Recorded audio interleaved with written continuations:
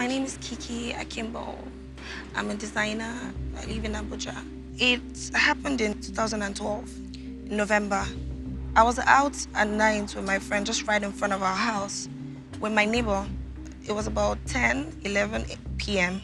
The driver was very careless, like he just drove right in front of us, and 3 people came down from the bus wearing black, and they didn't even let us say anything, or they didn't ask any questions. One of them came to meet me and told me that, you know, it's close to Christmas now, so we're looking for money.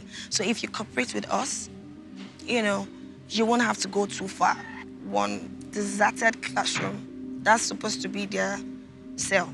The secretary of the mobile court came and told us that, you know what, all you need to do is plead guilty, pay 3-5, and you'll go. So I was the only one. When I faced the judge, I pleaded not guilty. I got my lawyer, Barrister Kaona.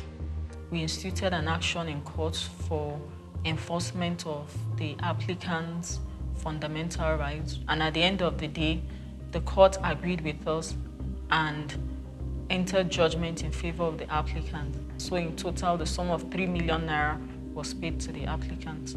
I would have just, you know, forgotten about, oh, okay, whatever, I'm just one of the girls they picked up and that's it. But it's not, this country, we can still find justice.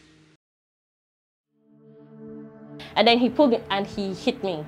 Then they later discovered by themselves that they had been raped. You know, they even came there before we saw her pant, where it was cured. So I was begging and I did like this and I shot at me.